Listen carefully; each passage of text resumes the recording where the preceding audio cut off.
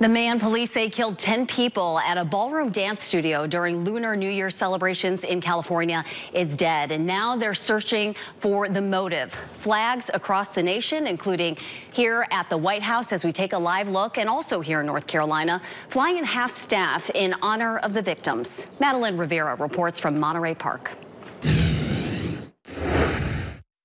Flowers and candles line the sidewalk outside of this ballroom dance studio in Monterey Park, California.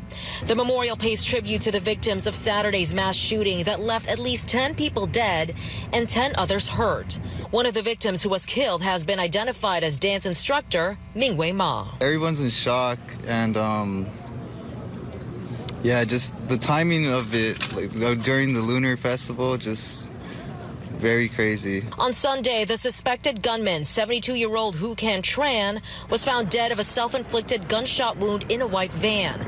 The Los Angeles County Sheriff's Office says he fled in that vehicle after he went to another dance studio in Alhambra following the first incident. There, police say someone wrestled a firearm away from him.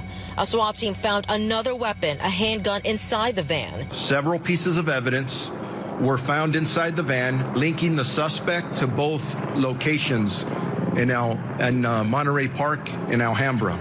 Monterey Park is home to one of California's largest Lunar New Year celebrations. Just hours before Saturday's shooting, thousands had been gathered nearby to celebrate. Residents say this tragedy cast a shadow over the holiday. All the residents, all the merchandise is speaking Chinese, so a lot of native Chinese people will just gather here. Madeline Rivera reporting. Stay with WRAL after our 6 o'clock news. Lester Holt has traveled to Monterey Park. He's spending the day digging into the shooting investigation, possible motives, and listening to stories. The man authorities believe is responsible for killing 10 people at a ballroom dance hall is no longer a threat. Investigators say 72-year-old Huu Can Tran opened fire inside that crowded ballroom in Monterey Park after 10 p.m. on Saturday.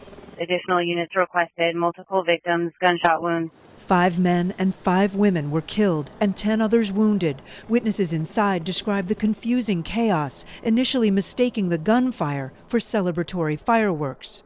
Outside, emergency crews treated the wounded in a nearby parking lot and transported others to area hospitals.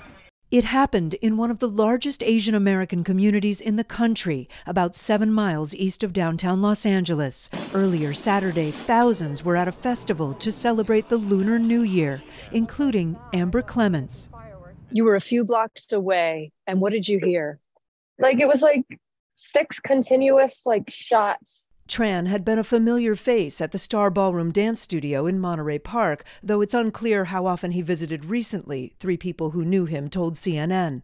While investigators have not yet determined a motive, they say this may not have been the gunman's only target. Just 20 minutes after fleeing the first scene, the armed shooter went to a different ballroom dance hall.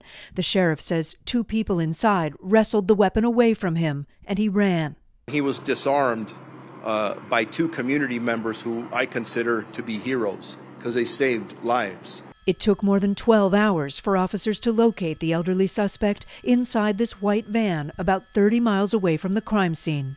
Tactical teams breaking through the van's windows, finding the suspect behind the wheel with a fatal self-inflicted gunshot wound. Overnight, authorities carrying out a search warrant of the suspect's home, the shooting leaving his neighbors shocked. Always kept to himself. You just don't know day to day who's who and what's what. Authorities trying to reassure the community there is no threat anymore. You are no longer in danger because this shooter is gone. But the aftershocks are still being felt. I tried to reach them. I didn't get any answer. This woman was searching for a friend who had visited the ballroom before, worried she may be one of the victims. 10 lives ended while out to celebrate a new beginning. They are family to us. We've known some of them have been here for 30 years.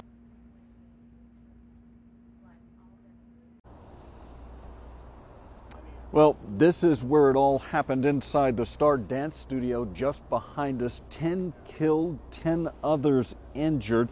The massacre carried out, police say, by 72-year-old Huu Can Tran, armed with a semi-automatic pistol with a high-capacity magazine, a weapon that's illegal here in the state of California. And after that attack, he apparently drove to another dance hall in Alhambra, which is a neighboring community. This time, though, as he walked in, someone at the club overpowered him and took the weapon.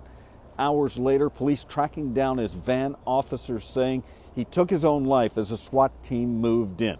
As the investigation continues, the focus has shifted to about 80 miles east of where we are right now in Hemet.